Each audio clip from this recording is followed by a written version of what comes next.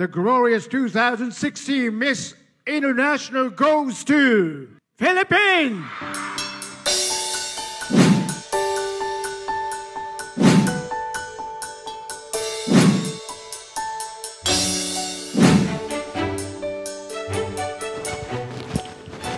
Kamustahin na natin si Kylie. Hello! My gosh! The beautiful Kylie Verzosa. My gosh, this is such a beautiful place. Thank you, my God, for welcoming us. Of course, welcome to my home. I'm so excited.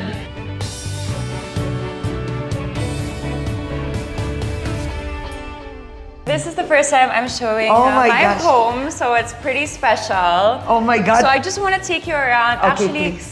I'm kind of into this like minimalistic style. Oh, right it's so modern. It's very simple. It's very plain. We are planning to renovate it soon. Pero yeah, I want to take you around. Okay, please. Look at that. So this is the living room.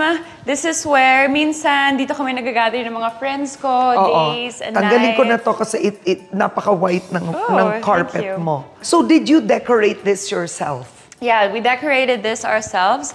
The unit came empty, but we put just like a few elements in. We wanted to keep the walls blank, pero may mga paintings ako sa loob. I do collect art. I know. I love art. Yeah, I know you love collecting art. Nakikita ko sa mga vlogs mo. I started during the pandemic. I will show you them later. Yeah. But let's talk about this. I love this sofa. So this is a classic sofa. This is iconic. Why did you choose green leather? It was the only color that was fastest to deliver. Okay. That's one.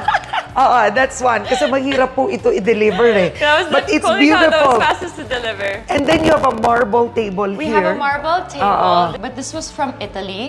So is the table over here. At you mean to say, ang tagal mo pa yan hinintay? We waited, waited for this for a really long time. Wow. I forgot what the name of the stone is, but it's very heavy to carry. I think mga 6 to 10 people had to lift this up. Oh my gosh. With the chairs or the chairs? So the chairs are local. Nice. Yeah, the chairs are locally made by somewhere in Laguna. Very nice. So they're just very simple, but it reminds me of this like Scandinavian feel. So it's like mixing a bit of international and local. Minsan hindi naman kailangan masyadong mahal as long as the design is good and it's of good quality. Yeah. I'm happy. I love this chair. This is a very famous and one of parang iconic pieces of furniture. Yeah. So this is Sola. Baka nagtataka kayo. What is Sola? So Sola is my first baby. This is, I ventured into business. Sola means the sun. Or in Latin, a woman who can stand on her own. Ay, ang ganda. Yes! A woman who can stand on her own. So later, we're gonna talk about this. You're gonna show me. I'm gonna show you our small office. You're starting. Yes, it's a startup. Startup po kami. Startup. And I noticed you have a lot of books here. I actually love books. This is a collection over the years. Actually, I have a few more inside.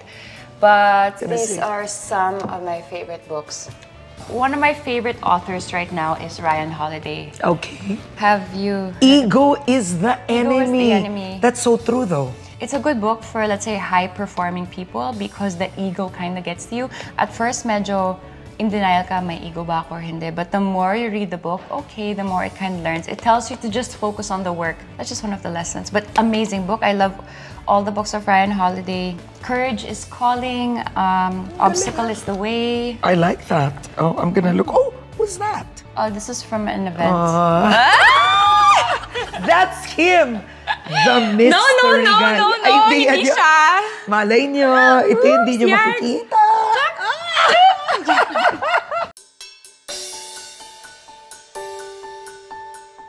This is my kitchen. But do you cook? I just order. But ikaw lang nag-iisa dito or may kasama ka? Actually, ate is here but nahihiya siya. But Sandy! Ayan. Pero nagluluto siya, hindi. Talaga nag-order ka. Actually, dalawa yung kitchen dito. May dirty kitchen din. And then, Oo. Ay, pero nice. dito ako nagbe-bake. I love you love to bake? I love to bake. Cookies, cupcakes, cakes. So dito ako nagbe-bake. Oh my gosh, guys. Minsan hindi siya success, pero Yeah, pero masarap this naman is siya. such an amazing kitchen. Ang Thank you. linis, oh. That's your Minimalist pig. lang siya. Oo, let's see what's in Kylie's fridge. Wow! Oh, alam mo ang OA nito, it's too healthy. Oh my gosh. She has grapes, kiwi, apples, and watermelon and water because you don't eat here. Yun, no? Because I knew you were coming, so we just cleaned the ref. Guys, hindi ako ganito kumain na. May pizza, may cupcake. Kumakain ako. I felt, oh my God, ang healthy. Pero ang tanong ko, because you often order, so you don't have like eggs. Or we often go out, or we're traveling. So ganito pala ang ang page ng single life na gorgeous woman. Oh, ito naman may ito laman. meron, in Laman fairness. naman to. Pero ang laman niya, talagang it's the single girls in fairness. Yogurt. Oh, matutuwa si Solen. Hello, Ang Solen. sarap nito. I super Actually, love this. it's super. And then we have mga vegan meats. Vegan. But are you vegan? I'm pescatarian. You're pescatarian. Magpa 5 years na. Oh, 4 or 5 years. Oh, wow!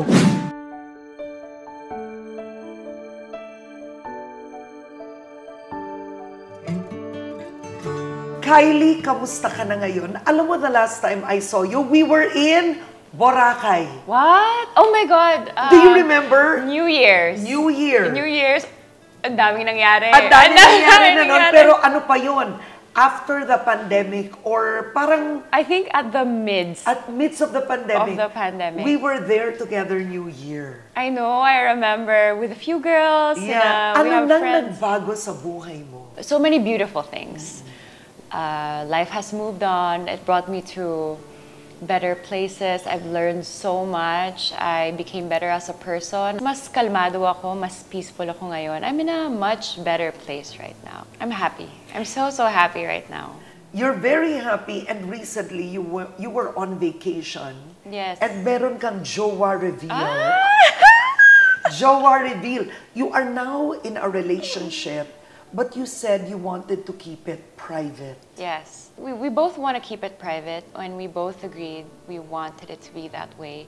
I come from a different industry. He comes from a different industry. He respects mine, and I respect his job. He's very supportive of everything that I do, and I'm so happy. I'm so lucky. It's very peaceful. How did you find each other? Through a common friend, and then we immediately just clicked. What do you want in a man today? I am very career-driven, so I want someone who understands my work, who supports my work, who is there for me. Someone I can just be myself with. Someone that makes me happy. You were in a long relationship with Jake. Looking back, why do you think didn't it work out? That part of our lives, I would prefer to just keep it to the both of us. I'm grateful for everything that happened. He is such a good person, and I have nothing but good things to say about him. It's been 2 years now, I think. And 2 years na. 2 years now. Nagulat ako doon. 2 years? It's been 2 years! But and that's why have you said hello? Have you said hello? You've never seen each other? Never seen each other. Pwede pala yun, no? We've never seen Manila each other. is so small. Isipin mo, you'll see each other. No, we've never seen each other. We've never spoken. And I think it should be like that. I don't think exes should remain exes. Your new relationship now, in one word, how would you describe it? Amazing. Amazing. Amazing. The best. Is it different having a relationship when somebody isn't from showbiz anymore? It's more peaceful. There's less pressure on the relationship. It's something I appreciate na tinatago ko lang para sa sarili ko. Yes, I am in showbiz and so many parts of my life is exposed to the public, but this is something special and ours to keep. Marriage? Hopefully, yeah. Do you want a family? You want kids? Of course. I would love to be a mom. I would want to have kids. I used to be a preschool teacher before even joining my Binibini days. How did you shift from being a preschool teacher to a beauty queen now to a star? My background is business management. From Ateneo, it's not just education, but I did intern for this school, and then later on they took me in as a preschool teacher. Na-enjoy ko talaga siya. I feel like kids give me so much life, so much joy. I am an advocate for mental health, and I did go through depression.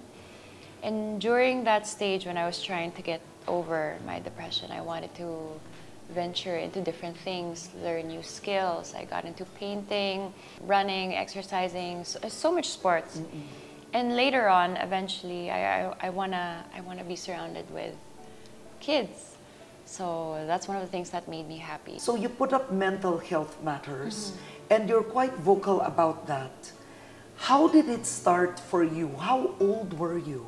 I was around 23, and it was one of the darkest phases of my life. And there was like this big cloud around me that just wouldn't lift off. I had no energy to do anything. I stayed away from my friends. I didn't want to speak to anyone. I had low energy. I didn't want to wake up. Pagbukas ko ng mata ko, parang my first thoughts were, bakit ka pa andito? I am alive, but I am dead inside. And then later on, nagpa-consult ako sa doktor. And then they diagnosed me as clinically depressed. But what was the trigger? How did that happen? With depression, there's no really one thing that may cause it. But mine was a mix of so many things. Funny, kasi my life was going well. Model ako back then, and I was working. Pero I kind of felt empty. Parang my life had more of a purpose na hindi ko pa siya nahahanap. And I wanted to get somewhere, pero wala pa ako dun. Do you think your childhood had something to do with that? I had an amazing childhood. My parents are the best. I come from Baguio. Nag-St. Louis ka? St. Louis ako. St. Louis was actually an all-boys school in Baguio. Ako yung second batch ng co-ed. Daddy's girl, I loved my parents. We used to climb trees, we're filled with outdoors, mga PE namin, camping. Oh. I moved to Manila, and I was very independent at a very young age. So, nag-college ako ng 15. And from then on, when I started working as a model, I was already independent. And at one point, ginamit ko yung pera when I was modeling to pay for my tuition fee. And at this time, parang di nila masyadong tinitingala ang modeling as a serious job. So, pinag-ipunan ko yung my money from modeling to pay for my last semester of college. Nakapagtapos ka ng college, yes. But when you finished, was that when you got depressed? In the middle. I was depressed for over a year. Yeah. I didn't know my future. Hindi mo naintindihan kung bakit nandito ka pa sa mundo. Yeah. And you wake up thinking, you know what? Maybe the world is better without me. Is KYLIE Verzosa ever insecure? Of course. And there are days na I don't feel my best. I'm only human. And I know it's not good to like compare yourself but I do have those like low days. I'm not perfect. I have a few artwork. Okay. This is actually from a young artist here, and I got this during the pandemic. This was like a commissioned work. This one. You made this? Yes, I made ang this. ganda. It's medyo gory siya, but like romantic in a way. I put like white paint all over, and then parang pinatungan ko lang siya. I kind of like the texture of this. Yeah. But when did you make this? Hands. This was just this year. Okay. This was the most So recent were one. you happy when you made this? I made this in less than an hour. But were you like in love or out of love? I was in the middle. Ganun pala. I was in the middle of. So this is a KYLIE painting, and here's the another KYLIE. Oh my, ang ganda! Look at that. You made this too. I just got inspiration online, so I just kind of found it cute. This is a trial for this one. Yeah. And here, these are paintings that you will actually hang soon. Where are your other paintings? My other paintings are actually here. This is actually where we started. So wala dito kami nag-gather. Yes. But I love collecting art. I love supporting young Filipino artists. I feel like they're so talented. So these are collections. These are all my collections. Collections. So I love that. This is E.T. art. Actually, this is a painter from Scandinavia. Ang ganda. Ganda, no? I love it. He's famous for parang not showing his face, but I love his artwork. It's playful. It's a bit. I love the textures on it. Hang it soon, please. That's so nice. I think I have to hang it. This one is one of my favorite paintings so far that I've collected. This is by Cham Cristobal. Parang when I see this, this is me. But each painting I have na I get represents a different phase of my life. And teka lang, Medyo while dark, we're here, look at Kylie naman, no? Alam mo, parang, ang tanong, were you born this way? Diba? Kanta yun. Pero really, or this is workout, discipline? This is lots of workout, discipline, diet. Talaga ba? I haven't always been this way, ha? Especially after winning the crown, my weight fluctuates. Mahirap siya, guys. Mahirap. It's a lot of hard work. So what is the diet of KYLIE VERZOSA to be this fit? 2 eggs, 1 coffee. Black. No, I don't have dairy, so oat milk. Okay. I'll copy her. Next. Kapag busy ako, minsan nakakalimutan ko mag-lunch, so okay lang. And then dinner, I have a bowl of salmon, quinoa, avocado, and broccoli. Every night? Every Similar? night. Kapag dito ako sa Manila, but when I travel, dun ako kakain ng ramen. Sweets paminsan-minsan. Cardio, at least minimum 3K. I work out with my trainer also, weight training, Pilates, yoga. I have a fitness room! Let's go! I wanna see! Okay, guys, this is it's fake grass. Yes. Baka akala nila kasi may grass ka dito. Ginawa ko yung fake grass. I put the fake grass Tama myself. Yun. For the gym feel. Because we wanted this to be like a meditation room. I wanted this to be a meditation room, pero hindi ko alam kung gusto kong tanggalin yung fake grass. But my gosh, ang linis ng gym niya. So this is my yoga mat. This is where I stretch early in the morning. And then I head on to electric bike. This is the Carol bike. And then I go into the sauna. Every day? Siguro, but often? Often. 10 to 15 minutes here. And then, nagbabasa ako ng book inside. Di ba nababasa yung book? Joke. Actually, tinanggal nila yung book dito, pero yung book, yung glue natatanggal. Exactly. So, yung book halos pages na lang siya. And let's look at this. This is another artist from E.T. Art. I was gonna say, I like this. You love this? I love it. And eto, you have a massage. And this one, no, it's not a massage, but it is. Oh, wow! Ice bath. You know what? Tell me about the ice bath. It's amazing. Okay, pero what does it do for the body? Touch it. Okay. Touch it. Ay! Oh my gosh, colder than Antarctica. Yeah, it's actually 4 degrees, so you can see right here. Oh my gosh, ayan no. So what does an ice bath do? Bakit ang mga athletes gusto ng ice bath? There are so many benefits to an ice bath. Increased energy, it's good for recovery, good for inflammation. It boosts your metabolism. It burns calories, actually. It makes you feel better, think better, and for me, it's a form of meditation. So, you really have such a healthy lifestyle. I do. Oh. Health is wealth. If you don't have health, hindi ka makaka-function agree. well in relationships, in work, hindi ka mentally stable. It's the basis of everything. How to be you po? Diba? Yan ang tanong. Gosh, Kylie. Naku, I want you to try this. I know. Wag lang now. When you lost the first time, what went through your head? When I was joining the pageant, kasi nahirapan na ako parang hindi pa ako sanay sa pageant. Sabi ko kapag natalo ako, ayoko na. Pero nung natalo ako, mas naging driven ako. Doon ako nagutom.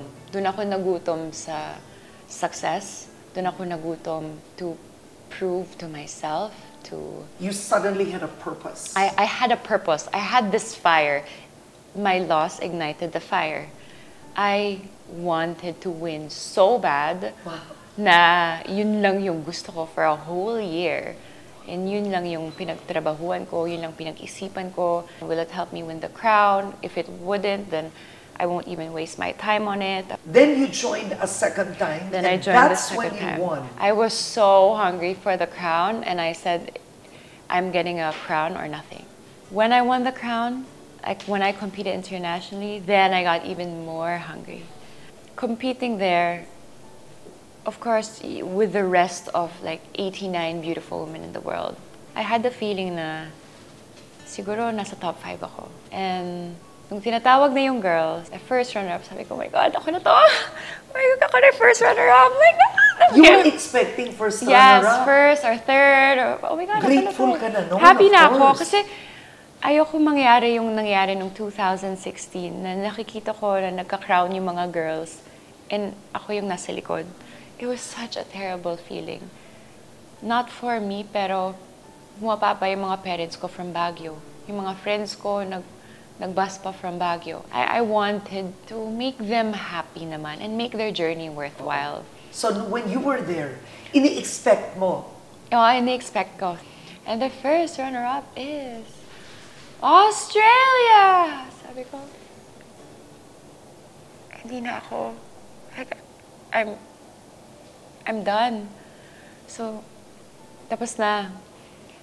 I look to my family and I see them waving and yung lolo ko buhay pa noon when they called and the glorious Miss International is Philippines. Dreams really do come true.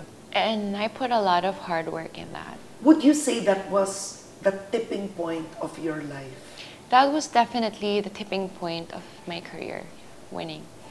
But from then on, when I got into acting, I wanted to win a Best Actress award.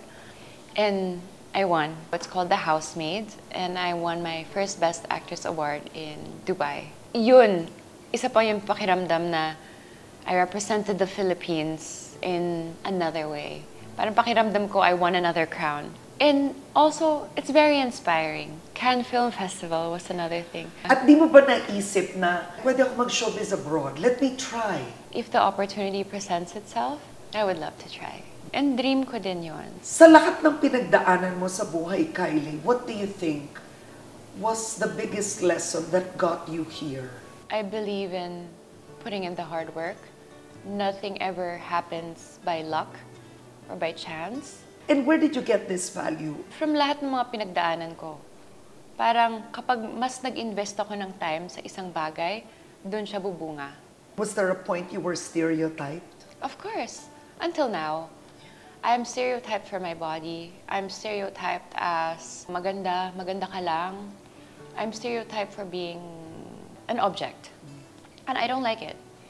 I've come to realize na I cannot change the opinion of others, but I can only work on myself.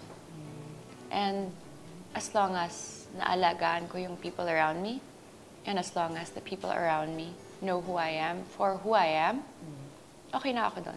Okay, so Karen, this is our office. We just moved in here. So it's quite new. It's very start-up. Actually, wala masyadong laman. But So this is part of the new Kylie achieving her purpose. You started a business. I started a business. Actually, nag-work lang kami in a small living room with tiny desks, and then when we found the right time, we finally moved into an office nung medyo Galing!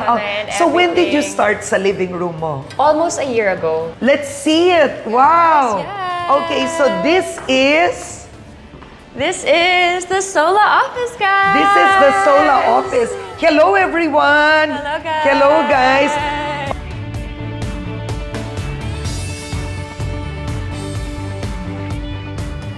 Ang tanong ko, why did you think of this business? So we were thinking of a product na wala pa dito sa Philippines and someone who's doing just shapewear alone. And we kind of wanted to target that gap in the market. Why did you think that this would work here? Okay, so ang difference ng other shapewear brands from abroad, they're catered to the Western body type. Sola is made for the Asian body frame. So mas pang Pinay, mas hapit sa atin. It'll make you feel good, it'll compress you in the right places. And yeah, we came up with these Okay, so what do you call this? I like this. This is one of our bestseller. This is our classic sculpting bodysuit. And this is our 001. It comes with straps. Our shapewear comes in 5 different styles in 3 different colors in 6 different sizes. So we are size diverse. So every shape, every size, every color is also available. Yeah. Okay, so right now, suot ko siya. Oh, okay. This is our high-waisted brief in black. Ang kapal. Super kapal niya. Tela. Oo, makapal siya and super compressing breathable. talaga. Super breathable siya, so it's comfortable to wear every day. Oo. This is the 004. It's a half body of this, but And the back is a in the back, regular underwear. it's like a regular underwear type. Di ba minsan yung kailangan pa natin mag-suck in? With Sola, hindi mo na kailangan mag-suck in kasi it does the sucking in for you. And so this is the upper. This is the upper. High brief. So hanggang dito. High-waisted brief. And try to measure your waistline before and after. After iba. Oo. At least 1 to 2 inches. 2 inches? Yes! Try mo siya! Tape measure test! The Sola tape measure test. Good one. So pagdating sa sizes, how do you know what to choose? So technique, whatever size you usually wear, let's say sa mga RTW, yun din yung kunin nyo sa Sola. Din. So it's super easy. Let's say kung small ako sa RTW, small din ako sa Sola. Okay. Very, very, very easy. Yeah. But if you want a more comfortable fit, size up. This is Ali, our general manager. Hello, Ali. Nice to meet you. So you're not from the Philippines? No. You moved for Sola? Yes, so actually, I'm from Canada. I was based in Vancouver, but then last year I was traveling. I met Kylie. I heard about this project, and I was so intrigued, and I thought it was such a great idea. So then we started working together, and eventually I moved here. Rox is our head of product development. She leads the product development team, the design team. So all of our Sola products are designed in-house. Ang laki po ng team nila. Oh. How many people do you have now? The count at the moment is about 20 people. Okay. Just for Sola. I want to take you also, this is our live stream area. Okay. Live stream. When you sell? When Pag I sell. yeah. We've been on live stream twice and we actually sold out twice. Wow. Amazing. And Paano yun pag nagla-live stream ka? You have a live model who's wearing the shapewear. actually, I'm the one selling. So you're wearing the shapewear. I'm wearing the shapewear. Ako nagbebenta. As a startup, you That's have a to wear good one. many hats, guys. Ta-da! Wow! This is the Oh storage my room. gosh! This is where we keep the Sola packages. Actually, the reason why we have it here is to cut costs on fulfillment. Tama. To save costs on the storage unit. We store it in cold area just to protect the shapewear. And here are all the sold out items. Wow. So wala na. Let's say the tube ones are sold out. What size are you? I'm now confused. When I saw kung gaano kaliliit, I don't know, I could be a medium or a large or an XL, who knows? I mean, But you I are will show you. XS. I'm a small. A small. I'm a small. Then I have to be a large. Kasi kung small ka, parang hindi naman pwede medium ako. If you open it up, Yeah, may explanation. there's details Yes. of the product. And if you Ang open galing. it, it looks like a spaceship. Ang galing nito, and this was an idea of your team. Yeah, me and my team. Look My at team. that. You must be so happy with Sola. I'm so happy. No? Honestly, I love working on it. Hindi ako napapagod. I'm always energized. I love it. It's my baby. It's honestly a piece of me. Pinoy ka? Ikaw yung elevator boy? Usap na tayo, ma'am. Hindi. Okay lang sana kung magaling talaga siya, pero kung dahil shota lang siya ni Byron. Just send me what you have. You have another film with Paulo Avellino. Yes. Bakit elevator? So, yes. Okay, I love this question. Ang character ni Paolo ay isang elevator boy and he's trying to do an elevator pitch. So he's in the elevator, tapos The movie happens inside an elevator. The whole movie? Not the whole movie. But a bulk?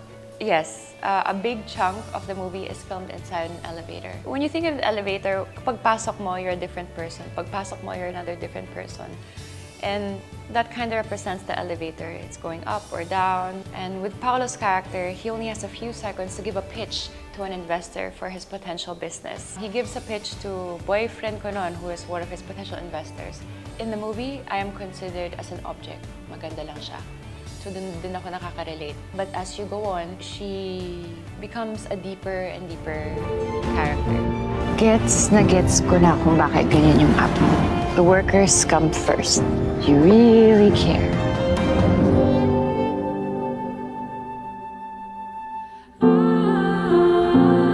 Uy! Bawal ka ma-inlove sa akin! Ay, hindi ma'am. Do you have a life verse or a motto or a mantra that you live by? Siguro at this phase of my life right now, I've learned na I know there's this thing about being independent and being strong. Pero kailangan mo ng tao around you. You need people around you to support you. And even if you think you're alone, you're not alone.